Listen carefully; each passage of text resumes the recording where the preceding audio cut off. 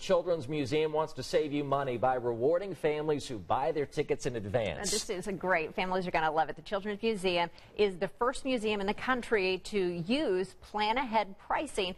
Carlos Diaz joins us live this morning from the museum to tell us how it works. Good morning. Good morning, Julia. I know that 65% savings sounds good to you, and it sounds good to parents like me.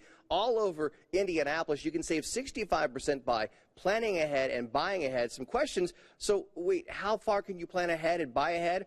Throughout the year of 2017. Another question, what if your child comes down with a cold the day that you bought your tickets? Say you bought your tickets for May 15th and your child comes down with a cold. You can simply exchange those tickets for a different ticket at a different time and pay the price difference. They've thought of everything at the Indianapolis Children's Museum. Let's take you through some of the numbers. If you go to the website, which is brand new and redesigned today, childrensmuseum.org, you can visit the pricing calendar to get your tickets. Different colors match different pricing. Prices will range from $12 to $35. The average day of projected price is $21.75, but you could get big-time savings if you pay in advance. That's what we're talking about here. There'll be at least 42 days this year when day of prices will be $16 or less, including 8 Sundays. And you can start buying tickets today, but the plan ahead ticket structure doesn't start until March 13th.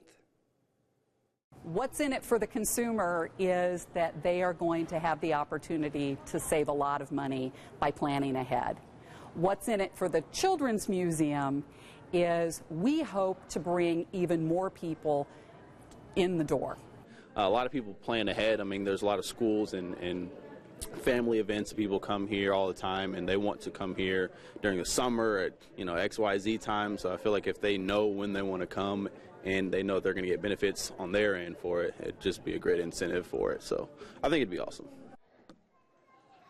So I went on the new childrensmuseum.org website this morning to check out the pricing calendar for March, and I found several different prices. For example, a youth ticket on the first 2 Fridays of the month will cost you $19. But then on Friday, March 17th, that price is sliced nearly in half to $9.75.